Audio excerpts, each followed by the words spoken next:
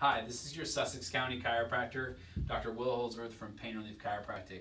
Too much sodium intake is tied to diabetes. Swedish researchers report that individuals who consume more than 3,150 milligrams of sodium per day have a 58% higher risk for developing type 2 diabetes than those who consume less than 2,400 milligrams of sodium per day.